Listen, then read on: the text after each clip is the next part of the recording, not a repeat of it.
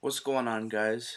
Back for some more commentary, and not gonna lie, this is probably the first ever Mercenary Moshpit you'll ever seen before. I guess Treyarch thought that Mercenary Team Deathmatch was kind of like Team Deathmatch, and so they decided to add in objective game types. As you're seeing, Demolition. Don't really play Demolition too much. You'll see some, I guess, rookie mistakes, but this is a really good game. 40 plus kills, FAMAS, lightweight, sleight of hand, tactical mask. Um, yeah, so I was searching through games to play today, and I thought, you know what, maybe some Mercenary Team Deathmatch, and I looked to see, and I noticed that it's another word right there. There's no Mercenary Team Deathmatch. So I was obviously with new things coming to the Xbox. I wanted to check it out. I wanted to see what's going on, and I truly think this is great. Me personally, I do play with a team, but sometimes I don't. I play by myself, and it's a little intimidating going up against a team of six using, Ghost or AK-74. You rapid fire with Flak Jacket, and they're running small kill streaks, and then on my team's just getting raped. But so I think this is really really good idea.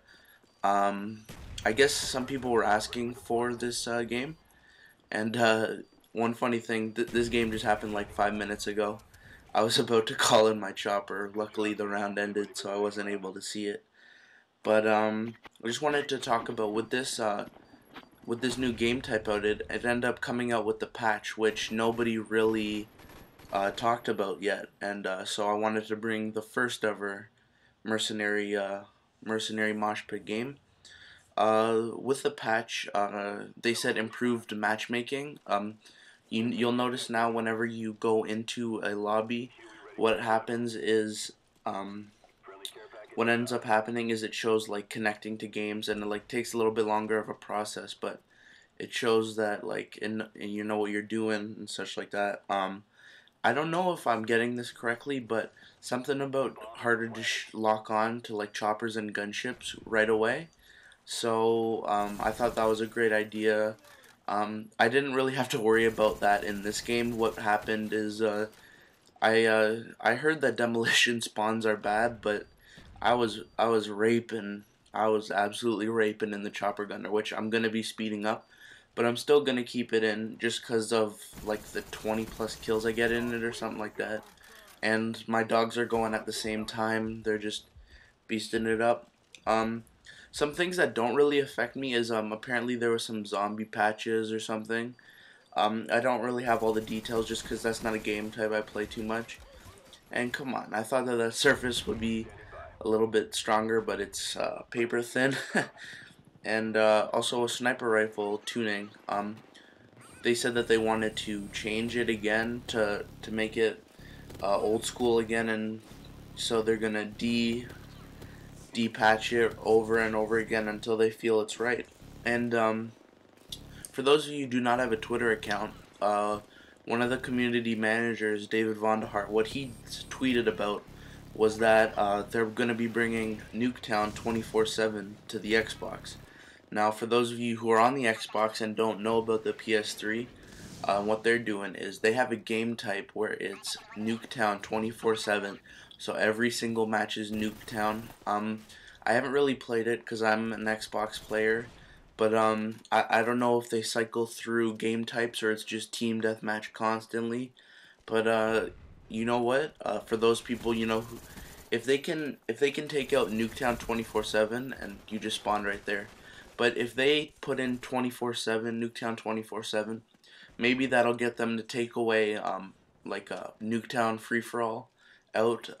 Just when that map gets voted in, it gets voted twice, and then I don't really like that map. It's a bit of a clusterfuck, but also I speaking of Treyarch, I just wanted to I don't know. I don't really know what to think of people patching. I think already Treyarch has succeeded in being the most patched Call of Duty with other things from other past Call of Duties like 3 Frag and COD 4, MP40 and World at War.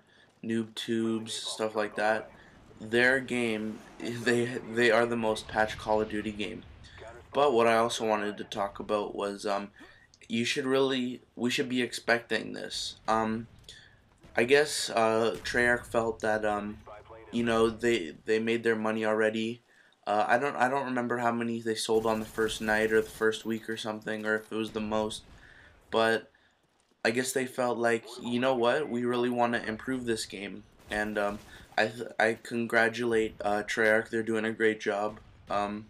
Obviously answering the fans' questions, but I guess the community will never be happy. Some people will be always mad with really dumb stuff like Ghost and stuff like that. And to tell you the truth, you can complain about Ghost, but I guarantee, and while some people say, you know what, go back to some Call of Duties, I'm sure there's some other people who think, you know what, I can't go back to any other Call of Duties. You know why?